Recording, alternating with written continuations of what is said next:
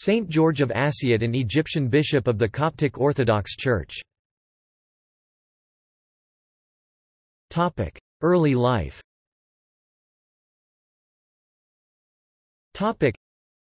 Born to a Christian family, at the end of the Fatimid era in Talca, his father was working as a trader. One time when he was returning from a business trip from France, his wife gave birth to a child named George as Bishop of France at the time.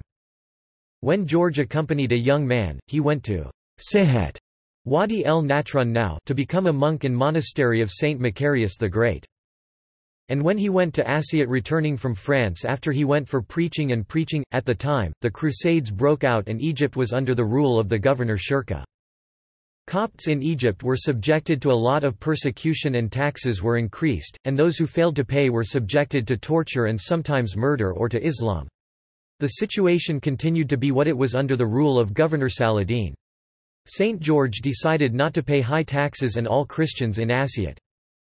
Saladin was angered and ordered to demolish all the churches in Assiut and turn them into mosques, but could not carry out the demolition. They demolished only one church called Markar, but they could not build a mosque on its ruins. Saladin was very angry and ordered the army to move towards Assiut.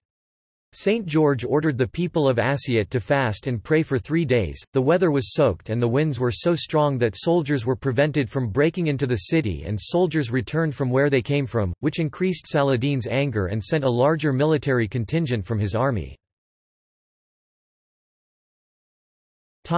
Martyrdom.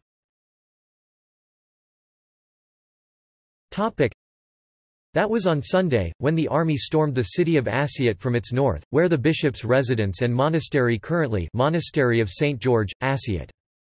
He was arrested and tortured and then ordered to cut off his head. He was martyred in the name of Christ with 5,000 men, including women and children. References.